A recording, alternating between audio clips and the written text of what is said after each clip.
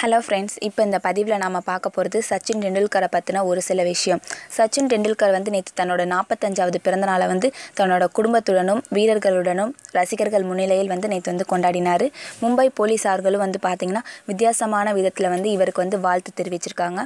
இதன் அடிப்படையில் நேற்று புத்தக வெளியீட்டு விழாலையும் சச்சின் டெண்டுல்கர் கலந்துக்கிட்டார். அதன் பிறகு பார்த்திங்கன்னா ரசிகர்கள் மத்தியில் கோலி சச்சின் டெண்டுல்கருக்கு ஈக்குவலான விளையாட்டு வீரராக திகழ்ந்து வருவதாக கூறியிருக்கிறாங்க. அது மட்டும் இல்லாமல் அவர் சச்சின் டெண்டுல்கர் தாண்டின சதத்தை அடித்தா அவர் 50 சாம்பியன் பாட்டில்களை கொடுப்பாரா அப்படின்னு ரசிகர்கள் கேள்வி எழுப்பியிருக்காங்க. அதுக்கு சச்சின் டெண்டுல்கரோட பதில் என்னன்னா, தற்போது கோலி சச்சினோட சாதனைகளை முறியடிச்சா கோலி தன்னோட சொந்த காசுலேயே ஒரு சாம்பியன் பாட்டில் வாங்கி கோலிக்கு பரிசு அளிப்பதாக சச்சின் தெரிவிச்சிருக்காரு.